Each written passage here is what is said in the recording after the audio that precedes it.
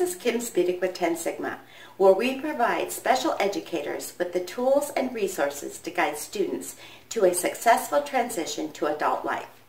If you're like most transition educators, it's challenging to find meaningful, age-appropriate transition assessments that are easy to send to the IEP team and use the results to identify meaningful transition goals without wasting a ton of time on paperwork.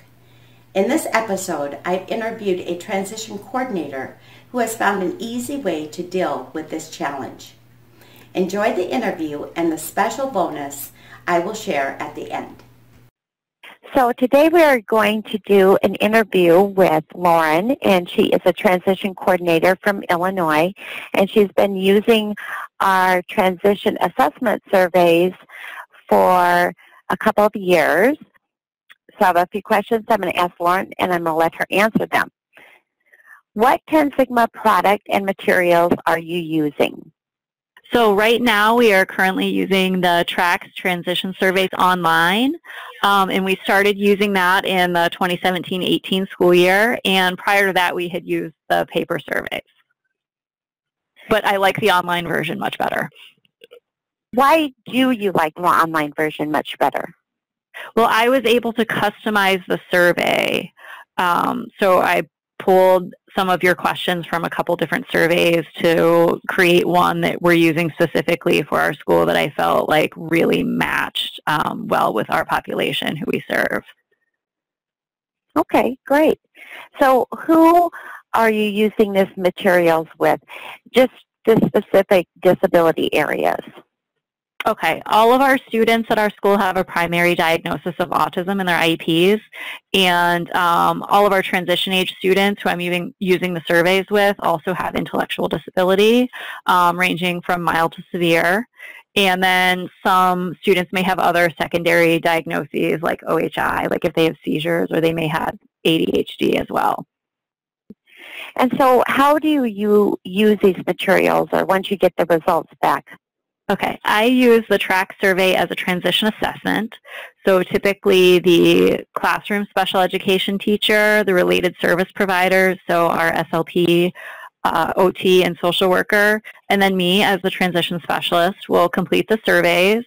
I send out the email link, and then we all do it online in preparation for IEP planning meetings. So when we have an upcoming IEP that we're planning for a student, and then I will print out the compiled results, and in our meeting we'll talk about those results along with other assessments and along with the parent and student input, and we use that to develop the annual IEP goals and the transition plan for the student.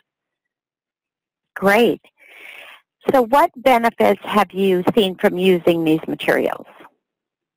I like to be able to see what areas are identified as high priorities by multiple team members, and then those are the things that we really try to target when we're developing goals and writing the transition plan.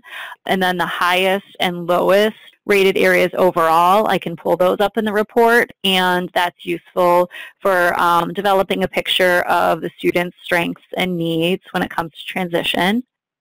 And then I'm the person who sends out the surveys for people to complete, and then I'm also responsible for compiling the results.